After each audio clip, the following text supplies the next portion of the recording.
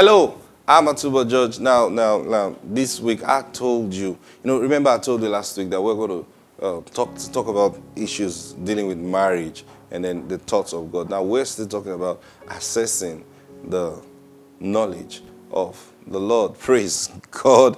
See, yesterday the Lord had to deal with this coronavirus of a thing. And I know, listen, as we exalt the name of Jesus, that's what the Lord is commanding us to do this season. You, a child of God, tell everyone about Jesus. So what should I tell them? That He is Lord. Praise God. That He is Lord. Hallelujah. And that's the truth. He is Lord. Now remember what the Bible says, as I live, every knee will bow to me and every tongue will confess. That's what He says. So you as a child of God, this is the opportunity you have to advertise Jesus. There's no special talk about Corona. No. Jesus is Lord over everything. Praise God. Even over the Corona. So when Corona comes before the Lord Jesus Christ, it bows to Him. Thank you, Lord Jesus. Hallelujah. Now Isaiah chapter 55. Now that's where we've been on. Isaiah 55 and verse 7 says, let the wicked forsake his ways, and the unrighteous man his thoughts. See, I shared with you on Monday yesterday.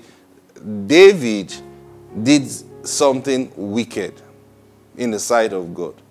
Now, when you look at it with normal understanding, you say, but what did David do that is wrong?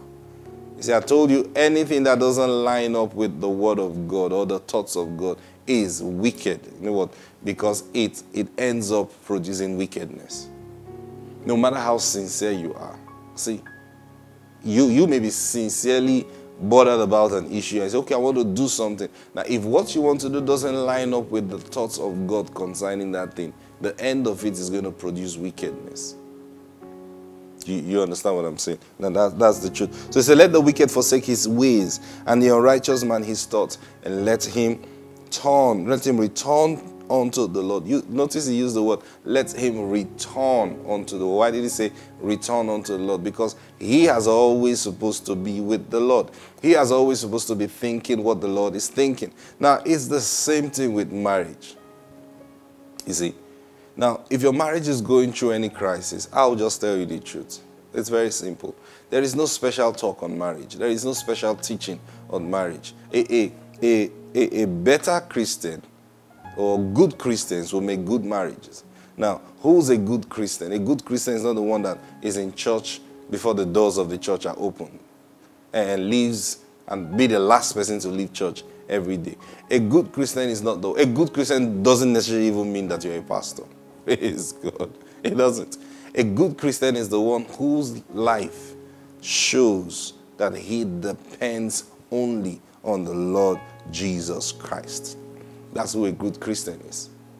Now, if your life is completely resting or trusting in the Lord in all your ways, see, now that's, remember we said in Proverbs, in all your ways acknowledge Him. So the one who's trusting in the Lord at all time will acknowledge the Lord even in his marriage.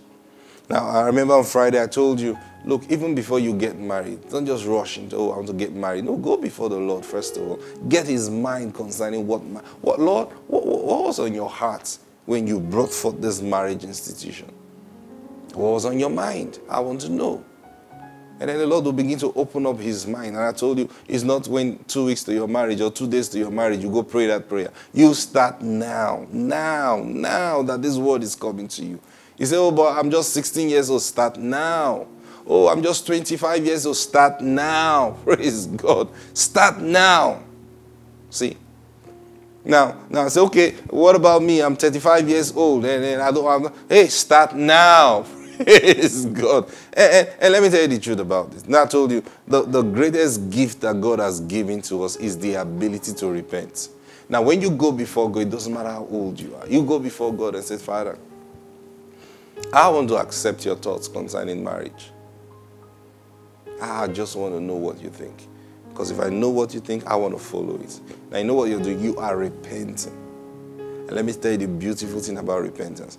If there sincerely has been something that has been preventing you from getting married, or there's something preventing you from enjoying your marriage, the moment you come before the Lord like this, and he begins to open up his thoughts to you, and you accept his thought, that is repentance. Now the grace of God is going to be released specially on you. And that grace is going to bring peace to your home.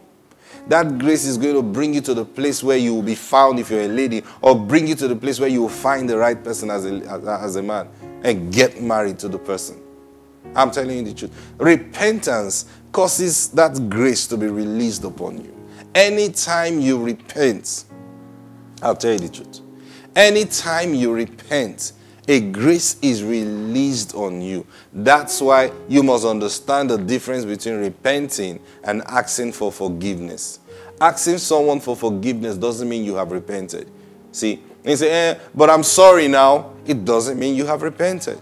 It just means that, oh, I'm sorry for letting this thing affect you the way it did.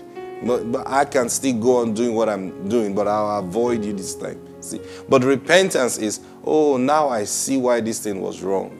Now I see. And let me tell you this. You cannot repent until you know what you are repenting onto. See? So repentance is not just turn away. Turn away to where? You may turn away to the wrong place again. Doesn't mean you've repented.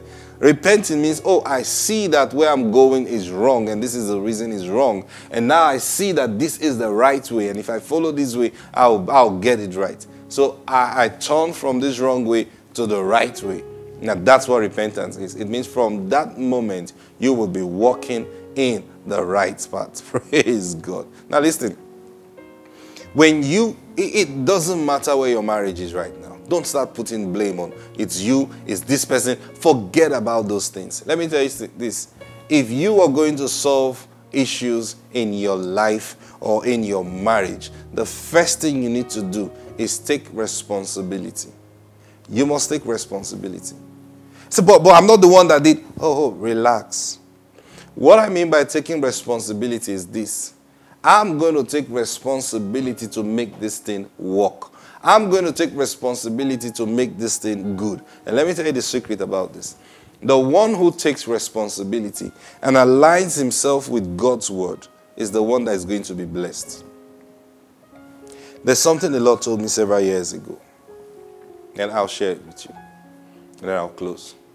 The Lord said to me, he said in scriptures, if your ways pleases the Lord, if a man's ways pleases the Lord will cause even his enemies to be at peace with him. I knew this. The Lord told me about this even before I got married. And I knew one thing about my life. I'm not going to have a troubled marriage. Never. Why? It's very simple. I'll just make sure my way is pleasing to the Lord. Now, what does it mean to make your way pleasing to the Lord? You don't come and say, I tithe, I go to church, I come on. That's not the way your way pleasing to the Lord. Your way pleasing to the Lord is finding out from the Lord, what do I do concerning this situation? Praise God. That's how it is. Now I'm going to go into this tomorrow.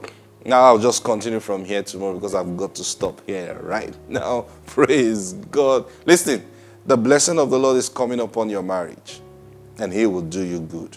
In Jesus' name, amen. God bless you. Bye-bye.